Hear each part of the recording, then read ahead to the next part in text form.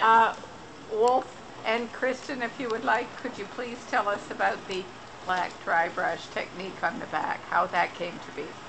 Well, all I can say is that I observed my brother doing what he did. How he did it and the way he did it was all up to him. What we're talking about is the signatures on the back of the paintings, and this is what we're talking about for anyone that's not familiar with that. I can honestly say that I am the one that told him to sign his name in English.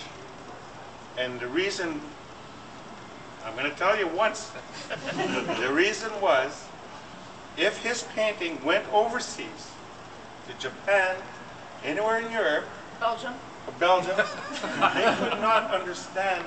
Nobody speaks the language of syllabics, because we don't have a written language. The Jesuits from Rome came and taught us these symbols so to get into our heads. So when he was doing that, he first started his first paintings NM. If you look at his very original works. we're talking the 50s. Yes, yes. NM is what he signed up.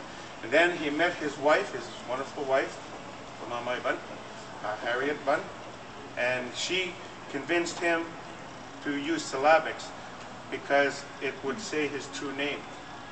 Now, if you take the syllabics and you went overseas, well, who's the artist? I don't know.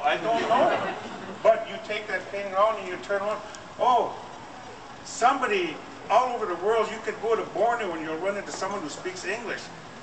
Norval, Morrisseau, and Morrisseau. Well, that's the artist. So I convinced him to do that, and he did that to a lot of his paintings since the time that I told him. He may not have done to all of them, but the majority of the ones that are, was because I told him to do that, because not everybody understands Slavic.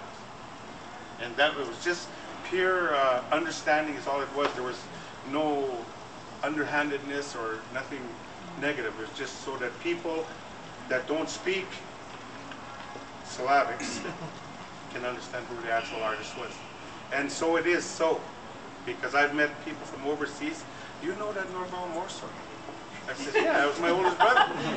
Did that not happen in the airport today? Yes.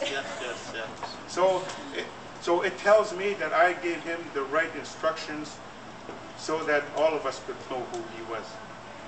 So that's the reason why his name was on the back.